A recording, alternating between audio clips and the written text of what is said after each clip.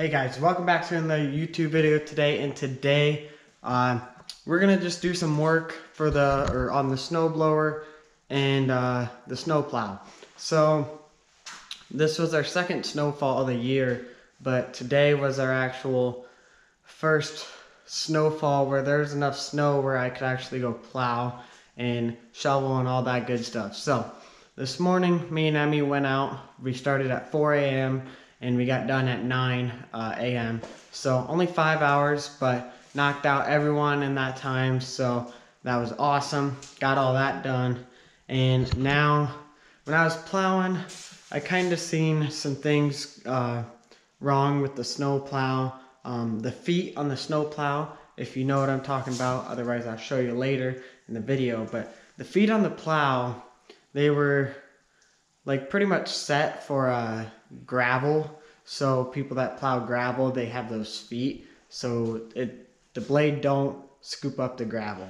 So the guy I bought it from, I asked him, I'm like, you know, like what can I do to take these off or whatever, how can I fix this so it scrapes better? And he just said, if I'm doing mostly concrete and asphalt and stuff, I can just take the feet off, which I think I was gonna just, you know, raise them up so they were still on, but I might just take them off since I'm mostly doing concrete. I mean, there's a few areas where I push the snow into a gravel part of the driveway or area, and so not too many gravel places that I need, so I might just take them off. So that's what we're gonna be doing in this video, as well as fixing the snowblower handle. I'll show you guys what's wrong with the snowblower when I get there. There's what she looked like. Got it done this morning. So let's head over to the shed. So this is all it is.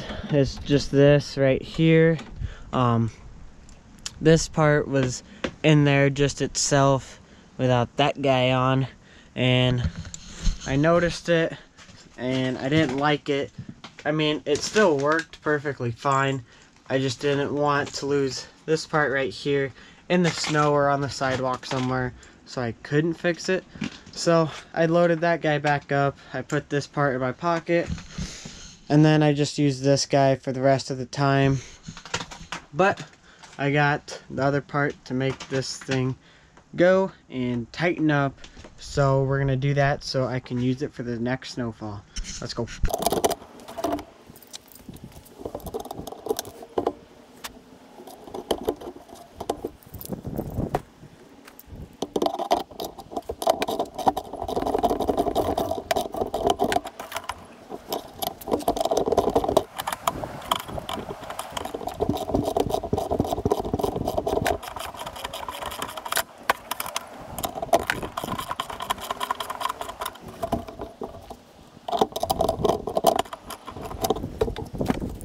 All done, so now it's a lot more sturdy and ready to go for the next snowfall.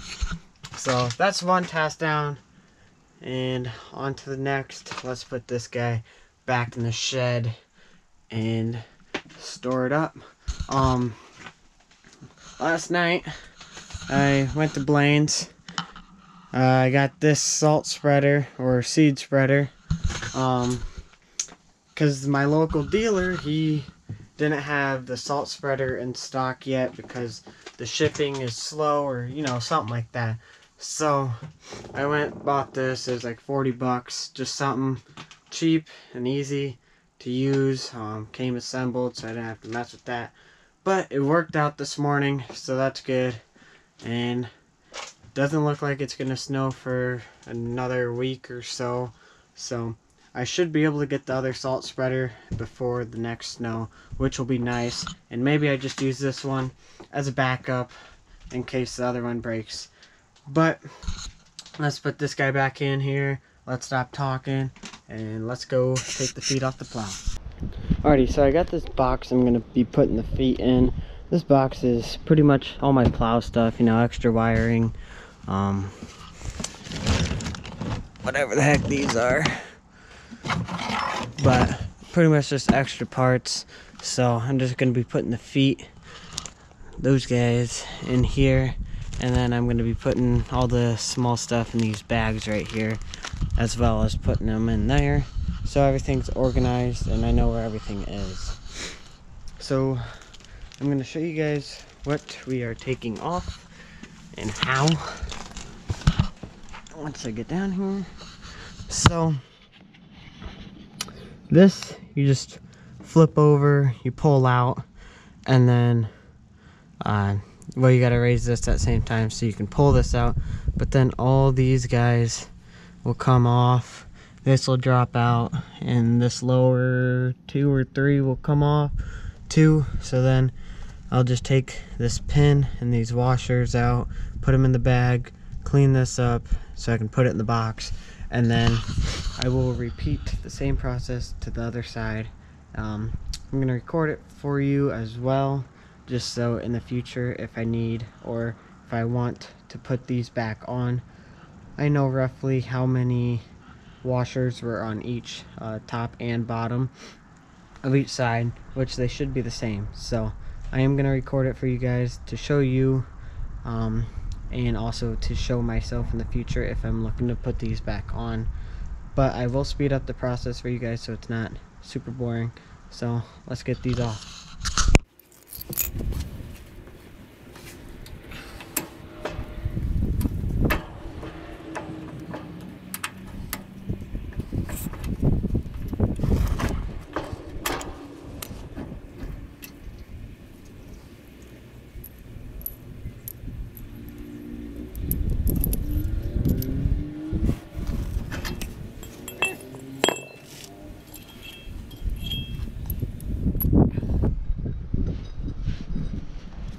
Okay, so the first foot is off of the plow, and I honestly could have just done something like this. Well, no, that'd still scrape probably, but I was just gonna leave it on so I didn't have to bother taking it off, but it would still, you know, mess up how the blade scrapes. So I'm just gonna take it off. There's what it looks like, and let me show you here. So here's the foot. I'm gonna clean that guy off. 2 spacers on the bottom, and I think it's 7 on the top, I want to say. 1, 2, 3, 4, 5, 6, 7. Yeah, 7 on the top, 2 on the bottom. Got the pin and the foot. So let's move to the other side. So I went to lower the plow to show you guys the foot versus the non-foot and how this is going to be up just a teeny bit more. But I get down here and there's no foot. Huh. Well, alright, I guess. So let's just take this off.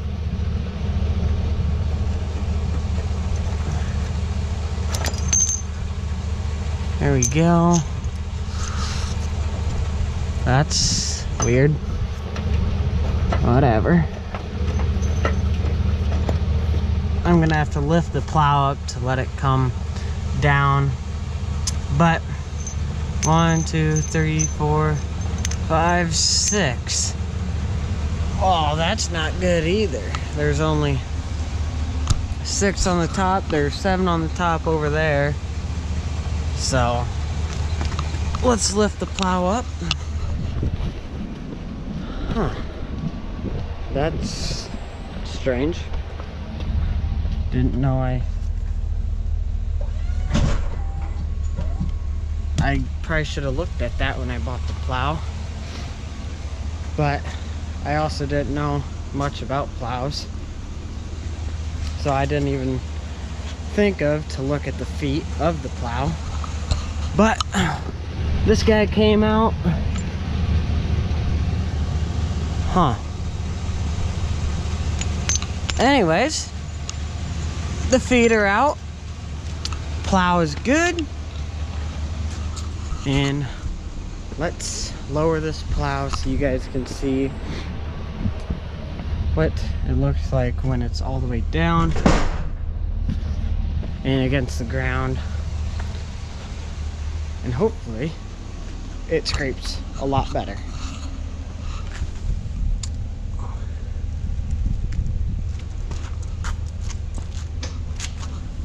So that is very nice.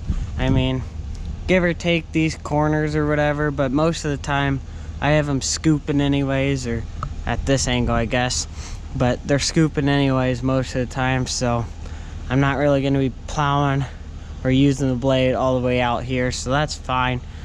My main worry was that I'm almost tempted to put this 1 foot back on to see how much of a change it is. You know what? That's what we're gonna do. I ain't got much planned today, so let's do it. Let's raise the plow up. There we go. Let's put this foot back on and let's see if there's a difference, and if so, how much of a difference. Okay, the foot's back on. Let's see how much of a difference this is. Alright, foot's down, so let's look. Holy crap. So, no foot, and then look at what the foot's starting to do. I mean, yeah, that's about, you know, my finger, but you don't want, or at least when I plow, I don't want a finger height of snow on the driveway. I want as much as I possibly can get off, and if that is causing what's not making it scrape the best, I'm taking it off, unless for some reason I come across a big gravel place I need to plow. Then, well, I'm gonna have to get an extra foot, but also throw them on as well. So maybe if I have a big gravel place coming up or in the future or whatever, I might just take 2 extra feet along with me in the truck so I can quickly throw them on, do the job, and then take it back off. But that's crazy how much of a difference that is. It might not look like a big difference on the camera, but trust me, in person, it's a lot. So I don't like that. Let's raise the plow up and take that guy off. So, and then after I take this back off, I'll set you guys up, and I'll also show you me controlling it, what the controls do, all that good stuff. So if you guys are interested in the same kind of plow, it's a Fisher plow, so I don't know if you guys are interested, but if you are, I'll show you what the buttons do, what the controller does, all that good stuff. So let's take this off.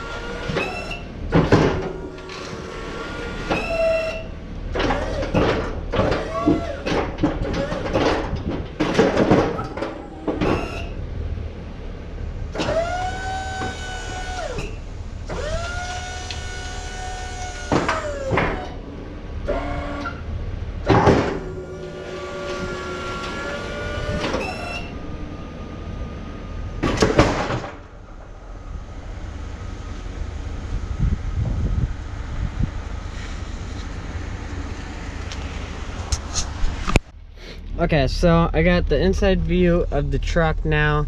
I'm gonna go in the same order I did when I did out there. So the first one was scoop right here. You just hold it